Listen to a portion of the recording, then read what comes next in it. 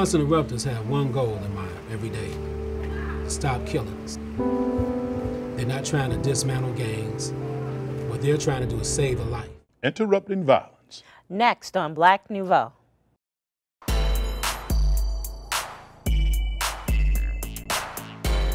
Hello and welcome to this edition of Black Nouveau.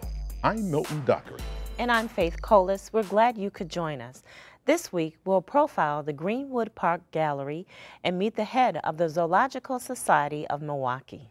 We'll continue our dialogue with MPS Superintendent Dr. Gregory Thornton and give you a chance to win tickets to see From My Hometown at the Milwaukee Rep.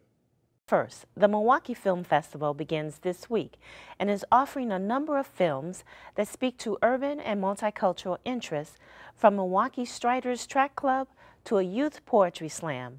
One of the main attractions is The Interrupters, a documentary about a Chicago community group's effort to curb urban violence.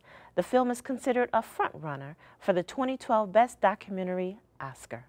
Police in Chicago charged 3 teenagers with first-degree murder today. Darian Albert was attacked as he walked home from school.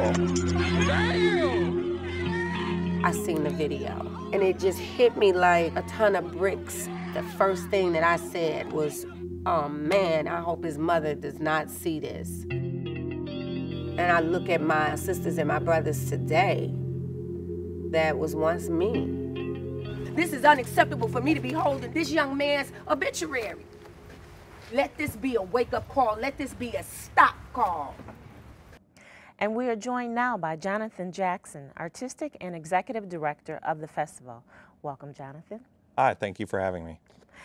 Tell me about The Interrupters. The Interrupters is one of our spotlight films in the Milwaukee Film Festival this year, and I really think it's going to be a Best Documentary Oscar favorite this year. It is a film that profiles a group in Chicago.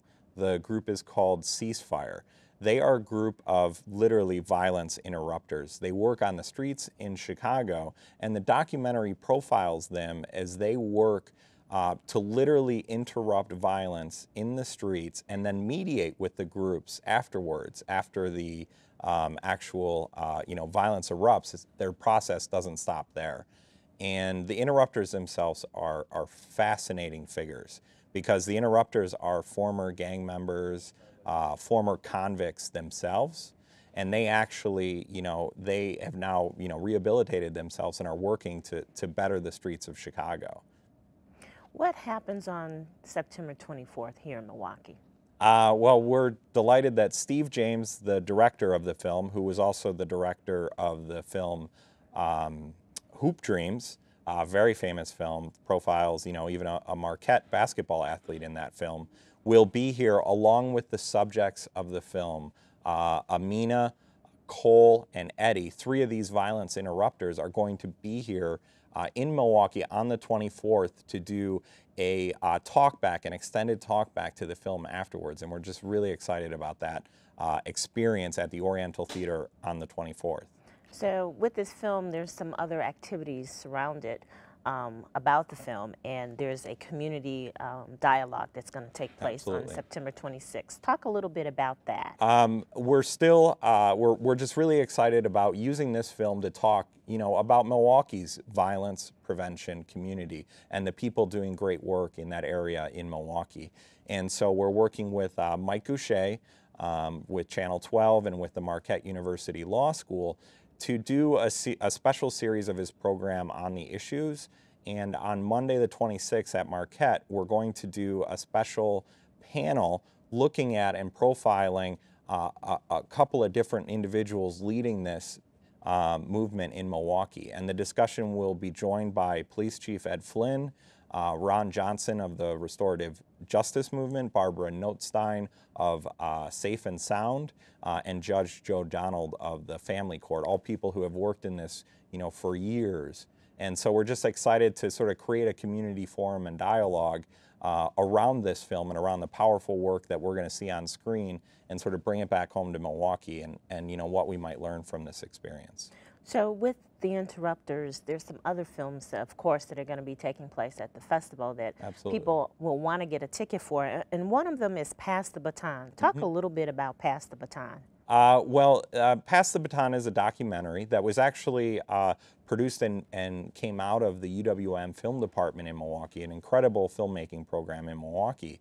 And Pass the Baton profiles the Milwaukee Striders, or the Joe Sims Milwaukee Striders.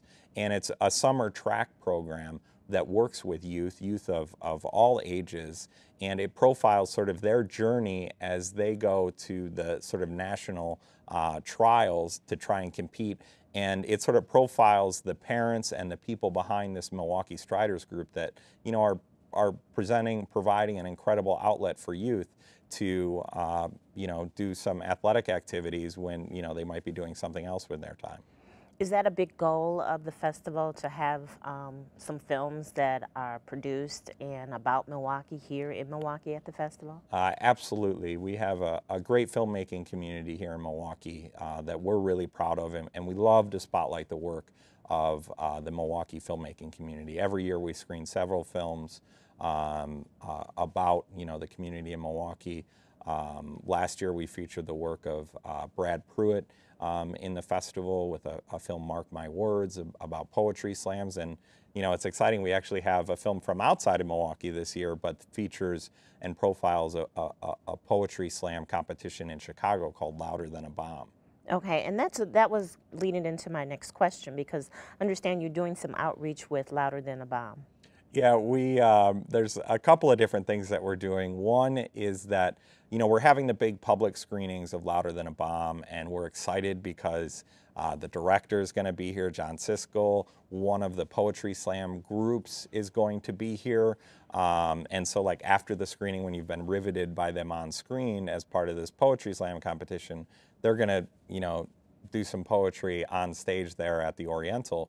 But then also, one of the things we do with the festival is we like to use the power of film, you know, for educational goals. And we're doing a series of school group screenings at the festival.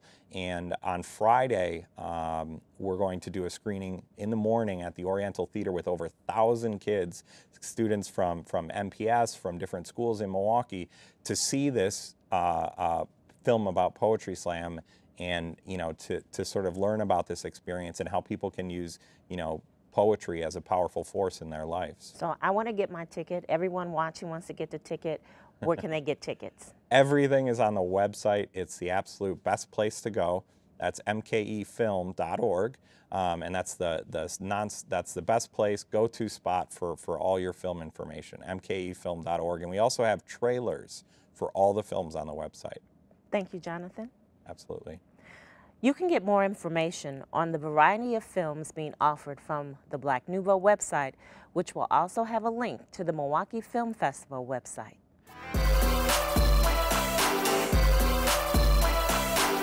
If you're thinking about buying art or getting something framed, then Greenwood Park Gallery and Framing is for you. That's a business you don't usually see in the African American community. Liddy Collins has more. It's an art itself, like sewing a dress and cutting out the pieces and putting the pieces together. An artist, you know, taking the canvas and painting certain pieces of it. Well, framing is an art and a skill also. That's what we are, is framers. And the art gallery, art goes with framing, framing goes with art. So we built the art gallery to support the framing part of it. Each one supports each other. Meet Fred Robinson, owner and founder of the Greenwood Park Gallery and Framing on Milwaukee's northwest side. Along with his son Fred Jr. and Billy Joyce Nash, this team built a gallery and framing business, a business that was developed over time. They did it in stages. First they learned the business, then brought the equipment, and then set up a gallery for the customers. The art came first, then the framing, with framing being the base for the art gallery. Why an art gallery as opposed to any other venture? I kind of tumbled in this by an accident down in Annapolis when I seen a guy. He was just selling pictures as fast as he could hand them to customers, and I said, I can do that. But as going along and doing a little research, it didn't take me long to realize that we should be in the framing business. Took about 10 minutes of really thinking about it. You know, what you got to have a frame. So there's a lot of people that have rolled up art in their closet, and the reason why it's rolled up is because they can't afford to have it framed. So what we specialize in is affordable framing.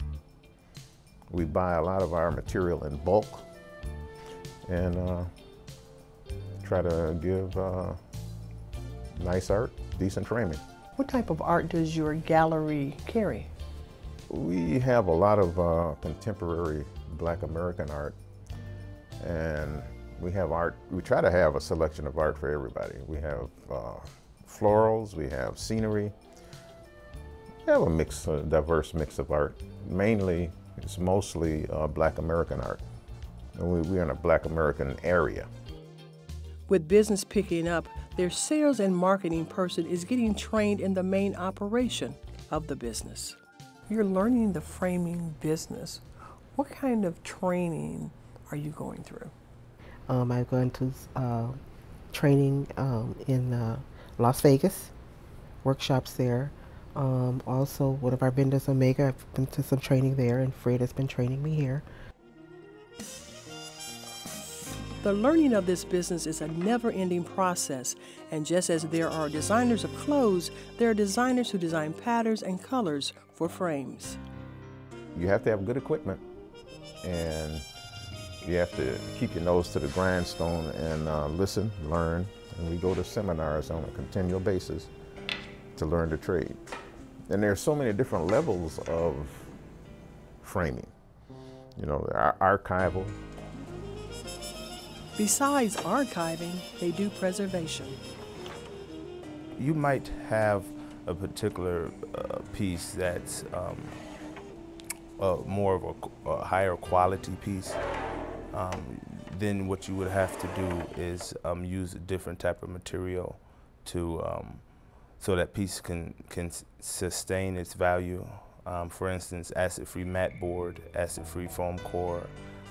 You might have glare-free glass. And it just, the materials that would be used to frame that piece would call for that particular type of material, more of a better quality of material. If someone brings a piece in that they don't know what it is, we do research on the art. Pacing themselves while serving their customers is one of their challenges. It's not just buying a picture, it's the business aspect of it. We're exploring getting into even the printing. You know, an artist come in and he has a nice picture and he wants to have that picture distributed. We're looking at getting into the printing on canvas. He needs a small run, say 25, edition of 25, or maybe even 50. The Greenwood Park Gallery and Framing want people to know the different types of art that's available and how art can enrich their homes. When you want your home to be beautiful, you want accent pieces. Art is one of those things. We want them to know, to have an appreciation for art. That's why this gallery is open, so people can appreciate all the different types of art that is out there, but specifically African American art, African American artists, limited edition prints or small print or something that you just think is beautiful and that it will be framed in a way that it just make you feel good.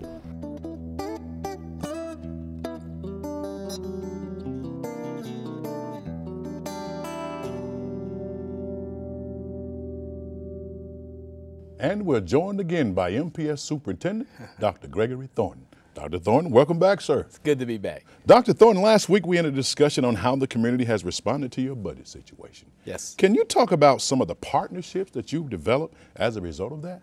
I spoke last week about the parents, but let me tell you a little bit about the corporate community of Milwaukee. I hope you noticed we just received one of the largest awards ever given by GE. in K-12 education, the largest for MPS. $20 million grant for us to advance science and mathematics, significant. I'm pleased to say that that response has yielded from $33 million in grant dollars a year ago to close to $90 million this year. So that says to me the community's invested, and it's a good investment. The return is going to be great for them.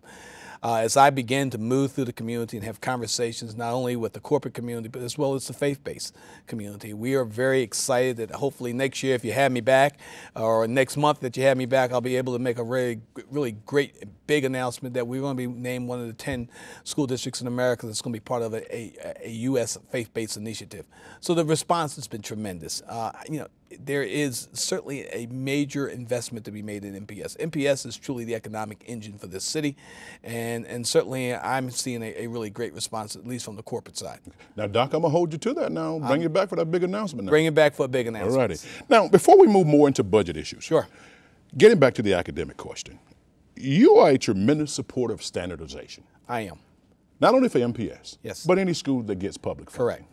Talk about that. I believe what's good for the best is good for the rest. And in standardization, we have a responsibility to our citizens. We have a responsibility to our taxpayers to ensure that the dollars that are appropriated here in Milwaukee we have strong accountability measures around them, and that we basically hold everyone accountable. This year alone, I actually closed 10 schools because those schools were not making the grade. And that's accountability. This year coming up, I will probably close another 10 schools. It's accountability, and I believe that that accountability should actually be part of everyone in the city of Milwaukee that receives certainly funds from taxpayers. That's a tough decision. Yes. Closing 10 schools. It was. In the future can maybe close 10 more. It was. Does it get much pushback or much support on that? The support certainly came from our board. I mean, and the pushback came from our community. No one wants their schools closed. Their schools are institutions. That's where many families have gone for a number of years. Mom's gone there, grandmom's gone there. But at the end of the day, you know, I think parents want the best for their children. And it's my goal to get young people into the best place that they can get a quality education. Let's get into some financial planning. Sure. What are some specifics, long-range financial planning that you are doing? Well, right now, my big financial plan is around facilities. As you well know, our student population does not match our building capacity. I actually commissioned a facilities master plan, which actually comes due in November. And that plan will talk to us a little bit about the schools that probably need to close, that are no longer cost effective to keep open. And I'm very hopeful that good stewardship of those programs will allow us to make some mid-course corrections to get the district right-sized. But not only that, Doc, you've done some other impressive things that's quite interesting. You were able to bring back some of the teachers that had been laid off. Well, how did you do that briefly? Well, when I first came in, there were about 400 teachers laid off, and we're very fortunate to bring about 400 back. And that was merely around re-engineering some of our budget appropriations. And most recently, we were able to bring 70 teachers back. Unfortunately, you know, the big driver in our budget is personnel. It makes up a significant portion of it. And that's the hardest part for me to do, to lay folks off. And this year, I'm 1,000 less employees. This time, a year ago, I had 1,000 more employees. This year, I have 1,000 less, which resulted in about 500 layoffs. I'm really pleased to say that we're constantly scrubbing the budget, trying to figure out ways to get teachers in classrooms, because at the end of the day, the teacher is the most important thing for a young person. And I know the magic that happens when you have a masterful teacher. So I'm committed to trying to get those folks back in the classrooms as soon as I can get them back there. About 2.5 minutes, 2 more questions. Okay. Getting back to the academic question, what are you doing to close that achievement gap? One, I've acknowledged it. I mean, certainly you never move a gap if you pretend it doesn't exist. It's significant. It's big here. It's one of the largest in the country. So one of the things we've done very strategically is, one, the new reading series, is to create opportunities and access for all children to be part of a rich, vibrant curriculum. The movement we're getting ready to do in science and mathematics, we're going to basically standardize mathematics. We're going to certainly push for young people to begin to get algebra at the 8th grade. We know that math and algebra is the gatekeeper for higher education. And at the same time, we're going to launch 2 college access centers. Very exciting. The formal announcement will be made here. We're going to launch 2 college access centers to give youngsters opportunity and access to actually begin to make the journey into college. So we got a number of things, but the most important thing I would say is around teacher training and beginning to give our teachers the tools that are necessary to differentiate. Now, you learn a little quicker than I do. I understand. But I can learn too if you differentiate the approach and give me a little additional time. And we're equipping our teachers with those skills necessary to do that. But Doc, what about this though? You mentioned earlier about empowering students. As a result, the dropout rate has declined. Yeah. Do you think also by empowering these young people that it will help close that achievement gap? I'm going to make them take responsibility for their own learning. And we haven't done that in many years. So it's not uncommon to go through one of our buildings and see teachers sitting down with their students talking about, let me tell you where you're at. Let me tell you where you got to go. And more important, let me tell you what you have to do to get there. This learning thing is a triangle. It's certainly the home, it's the school, and it's the student. When all three of those things are working together, oh, what a beautiful song that they make. And that's what we're trying to do. I have about 45 seconds. You I got want to talk about a big elephant in the room now. Okay. Talk about efforts to keep more students in school and lessening the dropout rate, in essence, retention. Well, one, we got to stop pushing them out. If you stop pushing out, you're going to keep... Make that clear. What do you mean? What I'm suggesting to you that there are places in Milwaukee and throughout the country we push kids out. Okay. You got to create an environment that's inviting. You got to look for ways to bring youngsters in. You got to have meaningful opportunities for youngsters to be part of. And what we're doing now is looking at transition programs to go get these young people who made these mistakes and bringing them back. Dr. Gregory Thornton, thank you for joining us, sir. It's always a pleasure. During the year, Milwaukee Public Television and its community partners will be doing a number of programs around the issue of dropouts. So stay tuned.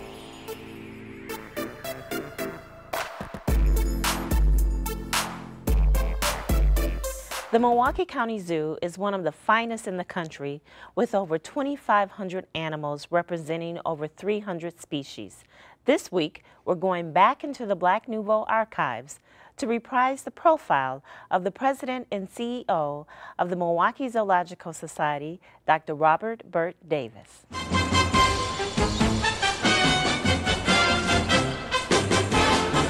Whoa, if I could talk to the animals, just imagine it chatting with a chimp and chimpanzee. Imagine talking to a tiger, chatting with a cheetah. What a neat achievement it would be if we could talk to the animals and learn their languages, maybe take an animal degree. I'd study elephant and eagle. I grew up on the south side of Chicago, near a park called Jackson Park, and that park had a golf course, and it also had a playground. And at the age of maybe 6 or 7, of course, my parents prevented me from leaving the block, as most kids were prevented, but I would wander off with a friend of mine, and we would go over to the park, and I would jump over into the golf course, and I had a favorite pond, and this pond had turtles and frogs.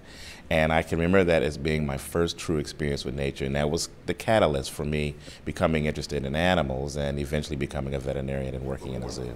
An ambassador says this is important, so saving animals and plants so that they do not become endangered species is important. And when you're an ambassador, you say this is important to me and this should be important to you. Dr. Bert believes it's important to touch young lives early. One of the fastest growing programs that we have here at the Zoological Society and our conservation education program are programs for our 2- and 3-year-olds, which usually involves a parent or a guardian. And I think this is a very important one because it involves what we call intergenerational learning, and that's the parents or the guardians are actually learning with the students themselves. And at that age, at that tender age, they still have this real strong commitment to animals. And so animals serve primarily as our ambassadors to any kind of subject matter, whether it's science or whether it's nature or the environment. These animals are the critical key component as ambassadors in the story that we talk about and creating the experience that we talk about. And so we initially talk about just our love for these animals and why they are really important to us, just through curious kind of conversations about why they're important. And so that kind of sets the tone, that sets the foundation for this value initiative. I've been blessed, actually. I've been very fortunate in being able to travel not only for business, but as part of under the umbrella of business, to share some of my experiences and some of my knowledge about conservation, about zoos and aquariums, and about careers.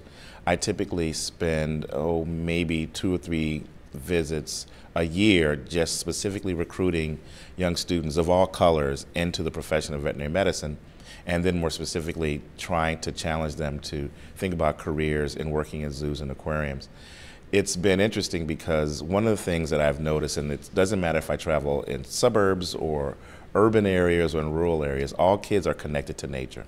And I think that's one of the more powerful things about what we do as a cultural institution, because zoos are and aquariums are cultural institutions, but we have a connection to animals and to nature that no other place can give you. No Brewers game, not to fault the Brewers, no art museum, no public museum, no science center even can do what zoos and aquariums do, because we have this innate connection, natural connection to nature, and zoos and aquariums have a powerful responsibility in kind of brokering that relationship. And so what I do when I talk to children of all ages is I go back to the basics about what interests you about nature. What is it about you that you find so fascinating with nature? And then I turn that into kind of a curiosity, and then I talk about the importance that we all have in terms of our role in saving nature and saving animals and saving this endangered habitat environment that we have. And so it's kind of one of those full circle conversations, regardless of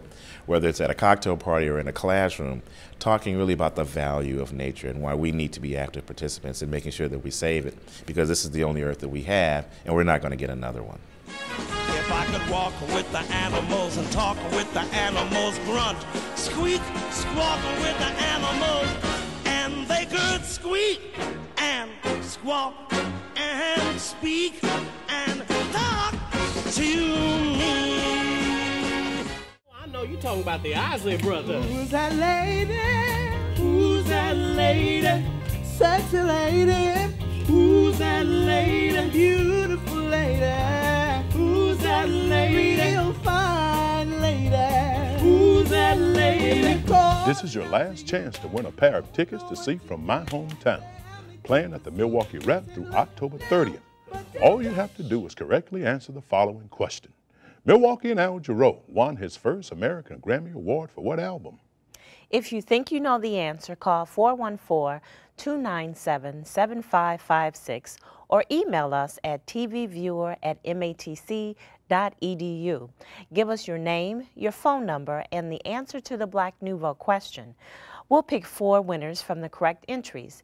If you've won tickets from us in either of the last 2 contests, you're not eligible to win this time around, and you've got until September 25th to enter. And that wraps up this edition of Black Nouveau. Remember, in the coming week, do something to expand your world. Good night. Good night, be safe, and thanks for watching.